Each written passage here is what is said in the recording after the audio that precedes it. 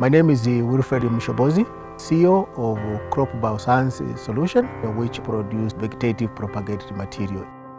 The first thing I like from the day one is that we had lecturers which actually had it to work on our mind, because everything has to do with the mindset.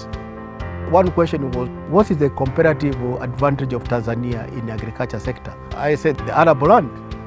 You know, the lecturer, he looked at me saying, actually, the Arab land you have is your weakness, because how much do you produce per 1 hectare?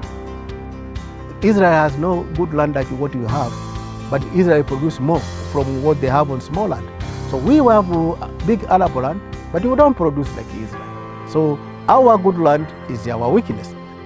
But you can turn your weakness into opportunity and make money. 2 years after my training in Israel, we opened the door and we started to produce tissue culture bananas. This is the first commercial biotech company in Tanzania.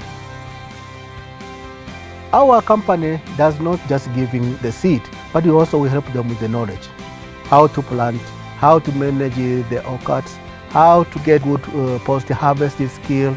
So when the product goes to the market, has all the quality required to attract the buyers.